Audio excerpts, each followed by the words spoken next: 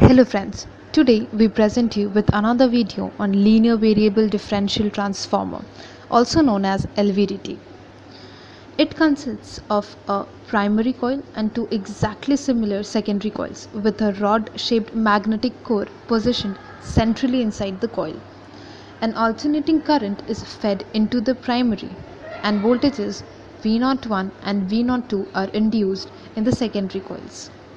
As these coils are connected in series opposition, the output voltage V0 is V01 minus V02. If the core is placed ideally in the central position, V01 will be equal to V02 and hence the output voltage is 0. But in practice, there is a residual voltage that exists with the core in this position.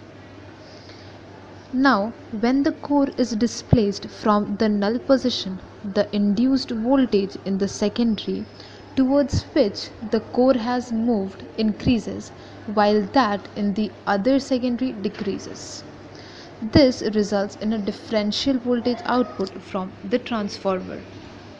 Now, the output voltage produced by the displacement of the core is linear over a considerable range, but it flattens out at both ends. So, in this way, voltage has been induced initially in the first coil and then in the second coil. Thank you for watching this video. Stay tuned for more videos.